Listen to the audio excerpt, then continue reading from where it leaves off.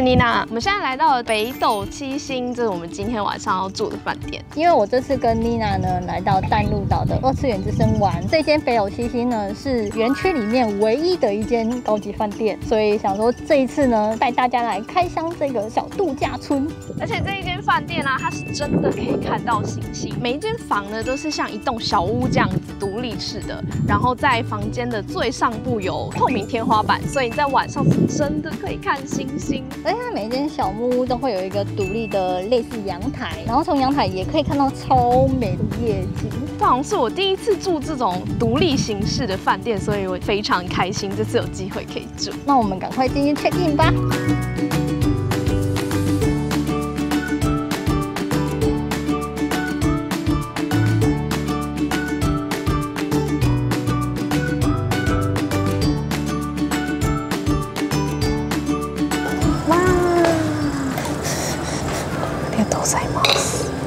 那我们刚才办完 check in 了，而且它这边的 check in 也太豪华了吧！居然还会送你这样一组甜点呢。这个饮料呢是他们淡路岛产的柑橘果汁，然后还配上和山盆糖，感觉是超级好喝。烤布丁呢也是淡路岛产的鸡蛋，让我现在超级期待他们晚餐跟早餐一定也超级好吃、超级豪华。现在就要来开箱我们今天晚上住的房间，哇，好大哦！我们一进来呢，会先到他们的客厅，然后这个客厅有这样的小沙发，而且这外面呢就是阳台，而且它阳台也很大哦。这边沙发就是大家可以晚上啊就坐在这边赏星空，因为它这边有一个挖空的那个透明的天花板，这个设计好可爱哦，很像来到欧洲哎。因为它是比较偏高档的饭店，冰箱里面啊，听说有附饮料哎，哇！它附的很大方哎，你看，所有都可以喝。对，这些饮料都可以拿来喝。它有淡路岛才有的橘子果汁，然后苏打水跟啤酒。你看，很可爱耶！它写淡路七福神啤酒，所以它这边都是七福神的角色，像这个就是大黑天。这边还有小小的茶具组。然后有附淡路岛的枇杷茶，这是咖啡吗？很可爱耶，他们的原创咖啡，包装好可爱。对啊，这些都很精致哎。那这一整栋小木屋呢，都是这边的块木质，所以一进来就有块木的香味，很疗愈。那我们这一次选住的是4人房，来看一下它的房间。这边你来看，它这边呢就有一个大大的挖空，所以你晚上真的是睡觉前，你还可以先看星星，然后早上就是用阳光把你叫醒，超级浪漫的啦。这边就是2个床嘛，然后背后这边它还有2张双层式的床，就是一个人在这边，然后另外一个就是爬楼梯到上面这边，很可爱耶。而且这边很豪华的是，每一间小木都会有自己的浴室跟浴缸。那我们来看一下，它这边一进来也是扑鼻的块木箱，这下面空间好宽广。一般饭店的房间浴室通常都蛮窄的，它这个是块木浴缸哎，这也太砸重本了吧！晚上在这边泡澡，然后就是放那个热水，有没有？都是块木的香气，好香，很疗愈耶，喜欢。真的很用心。对啊，然后这是他们的厕所，很宽呢。厕所很宽呢。对啊，然后这有一个窗户这样子，小小的洗手台跟镜子，它这个厕所算做得很完善，不是只是一个免治马桶打发。对对。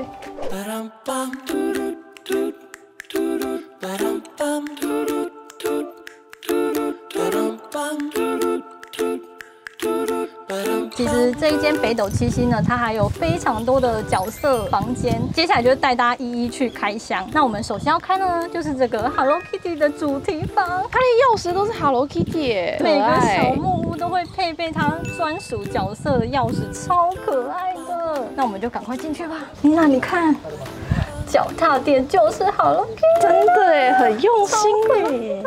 它整个小木屋呢，就是都是用这种木头做的，所以一进来真的是整个被木头森林包围的感觉。哇，到处都可以看到 Hello Kitty， 真的哎。首先是这个墙壁上面呢，就是有很多的 Hello Kitty。妮娜，你看沙发，每一个小抱枕全部都是 Hello Kitty 的图案。Hello Kitty 迷来会疯掉吧？完全会疯掉哦！不止这样哦，它真的是到处都是 Hello Kitty。看这个，这个是可以做的，哦，哎，它是沙发，这是软骨头，连这个软骨头都是 Hello Kitty 的哎，哇，很可爱耶！再来看还有什么是 Hello Kitty 的。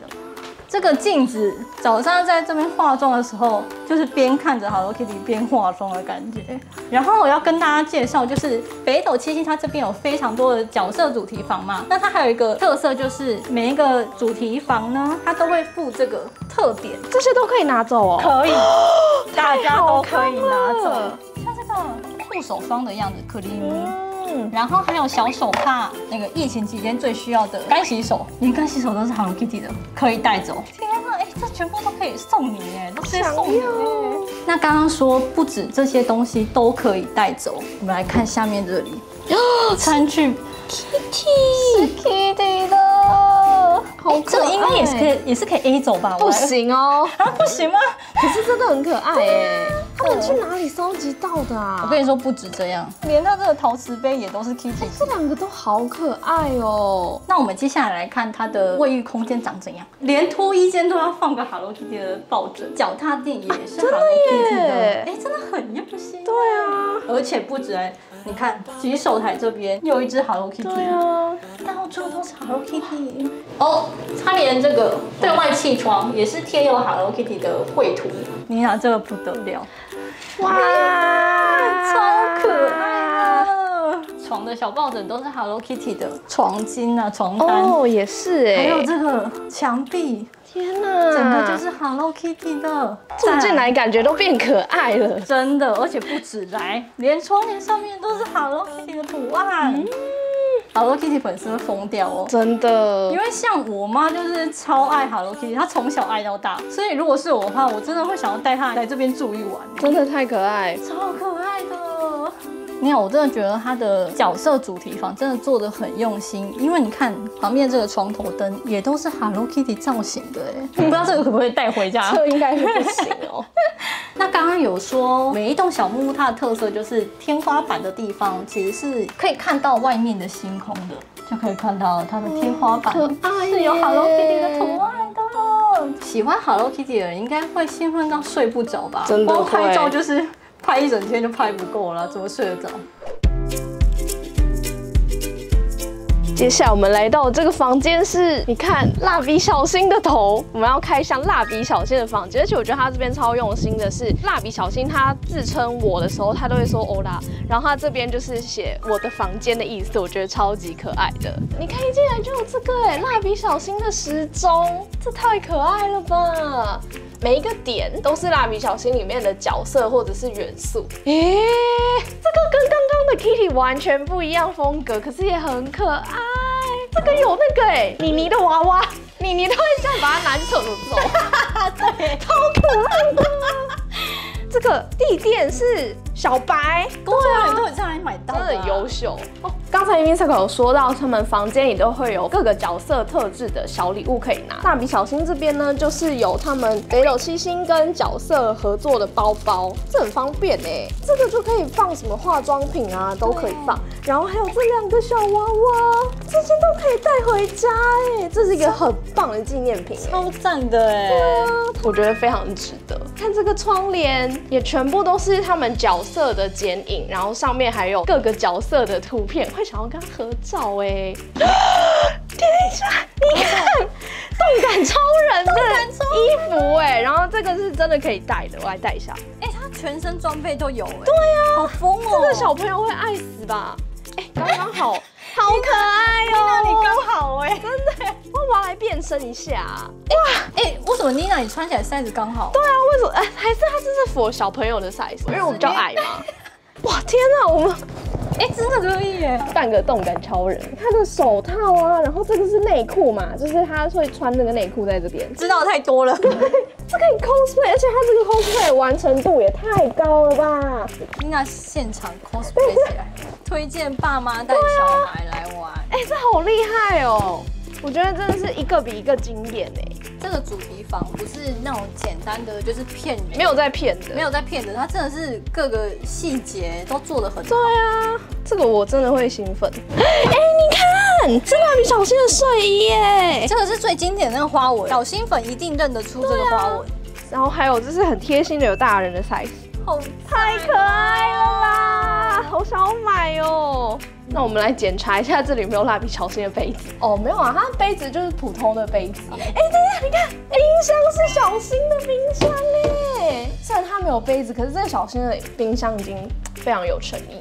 然后你看，它连垃圾桶也是，这个是小新最爱吃的巧克力饼干。来看一下它的浴室有没有什么特别的地方。普通房型的浴室，不过呢，我发现一个亮点是小白的家，小垃圾桶，这个也是很可爱耶，也是会想买的周边商品。对，真的，这是原画吗？这边还可以，就是有点像小艺廊一样，就是几幅原画。哦，这个也是一大幅的，好可爱哦，好可爱啊！对啊，然后这个我超想要的，它是不是有一个它的棉被，对不对？哎，我不知道。然后你看这个天花板也很可爱，蜡笔小新里面会出现的角色就是动感超人啦，还有那个肥嘟嘟左卫门，超级可爱啦。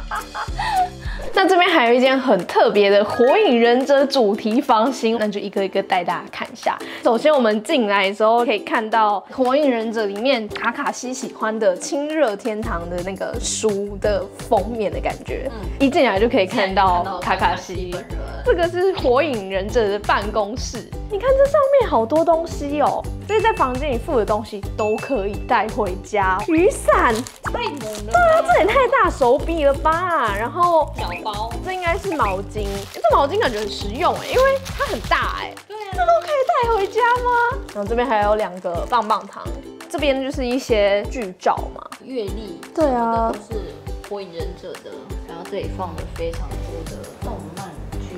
然后这边这个地毯啊，也是刚才说的那个亲热天堂的地毯。然后这个酱旗，我来看一下能不能用。哦，它是粘住的，它粘住，对，但是它是那个奈良鹿丸喜欢的酱旗。那来看一下我们冰箱这边，哎，是火影忍者的冰箱哎，冰箱是不是都会特别？对啊，真的是。很精致，然后这边就是一般的杯子嘛，然后这边一样就是有淡路岛限定的啤酒，然后来看一下他们的厕所，一进来就可以看到这个狗狗，它是火影忍者里面的人犬，然后打开来。好多、哦，都是在火影里面出现的人犬，然后他们的任务超可爱的哦，他们的任务就是要保护来这边上厕所的人们，很可爱的设定。然后这边呢，就是有很多火影忍者标志的抱枕，一进来就可以看到这5大元素的旗子，然后最上面你看还有大蛇丸，我觉得有点可怕。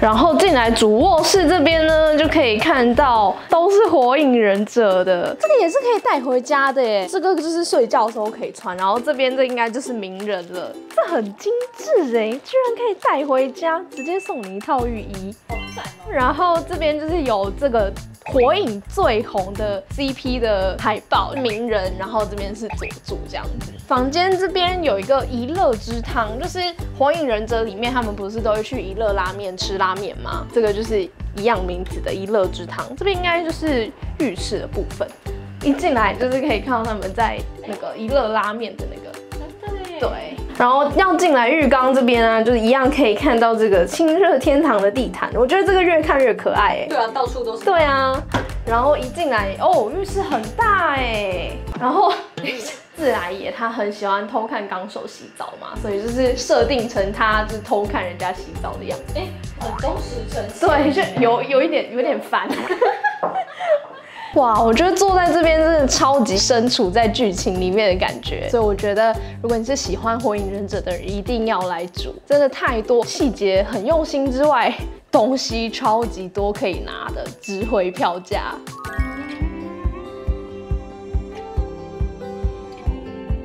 我们现在呢要来他们的展望台，哎，很厉害耶，这个景色。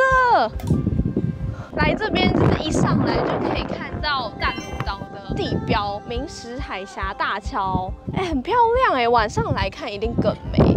哎，你看哥吉拉哎，好大只，这边看得到哥吉拉。对啊，这很像它就是真的藏在这个山林里的感觉。对啊，景色超棒的耶。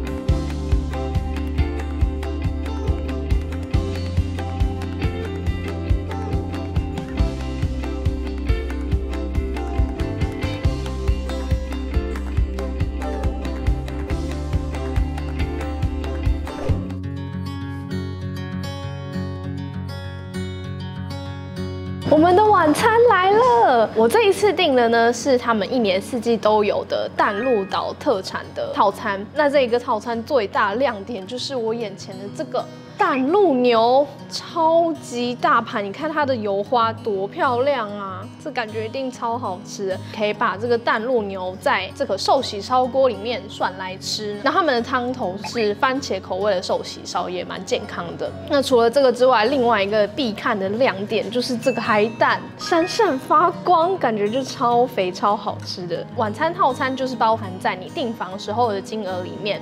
那你可以选择像我们这种1年4季都有的淡路岛特产的套餐，也可以选择他们随季节推出的不同的套餐。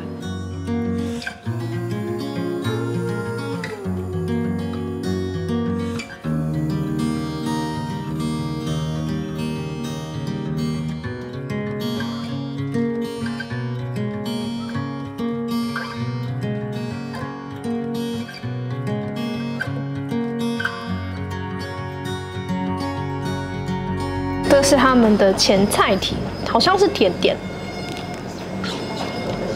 哦，不是甜点，它里面是有点像是我们小时候在吃的鲔鱼夹心三明治，里面的那个很好吃哎。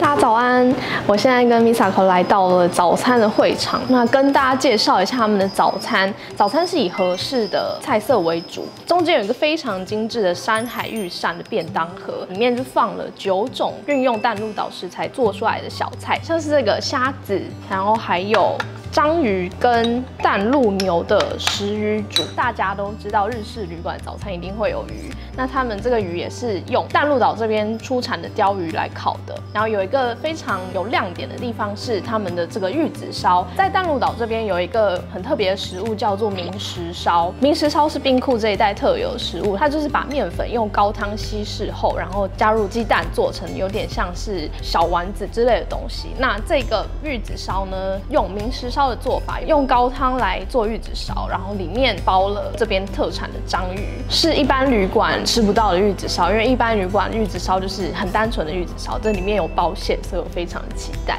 那这边还有一个是他们的豆乳锅，这个豆乳锅也是用兵库县产的大豆做成的，那它就是豆乳的高汤配上豆乳制作的豆腐，所以就是满满的豆味。然后还有这一杯豆浆也是，就因为在日本真的很少能喝到豆浆，所以我很期待这边的豆浆喝起来会是怎样的味道。那我们现在就赶快开吃看看吧。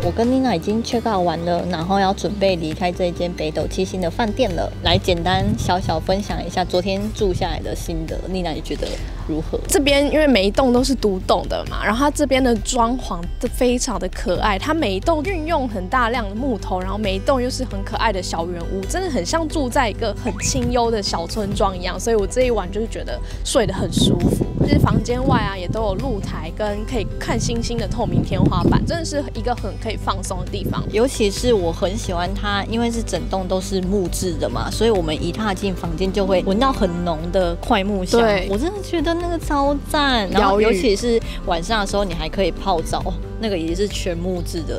边泡澡边闻快木香，真的是有够享受，真的推荐到爆。对，然后另外一个就是他们的角色主题房，像我们有带大家看了蜡笔小新、Hello Kitty 还有火影忍者的主题套房。我们昨天就有遇到一对就是亲子，小朋友超级喜欢蜡笔小新，我在猜应该就是爸爸妈妈有带他来住蜡笔小新的套房，就觉得还蛮好的，有一种很温馨的感觉。这边真的是很适合爸爸妈妈带小孩来这边玩。我妈很喜欢 Hello Kitty， 还是我也带她来住 Hello Kitty 主题套房啊？如果你是喜欢这些角色的人，真的是24小时都可以跟他们在一起，真的是蛮开心的。那这支北斗七星饭店的开箱影片就到这边。如果你喜欢我们的影片的话，记得帮我们按赞，然后订阅这个频道，也别忘了分享出去。想买日本商品的话，都可以到我们的MiCHi SHOP 去看看哦。那我们下支影片见啦，拜拜。偷偷跟大家说，这里饭店工作人员每一个颜值都超高，一律都选又高又帅，然后眼睛还双眼皮，然后整个人干干净净的那一种，赏心悦目，都不知道是要看食物还是看他们呢。而且女生也很可爱哦，坐在这边真的是身心灵都非常享受，眼睛还可以包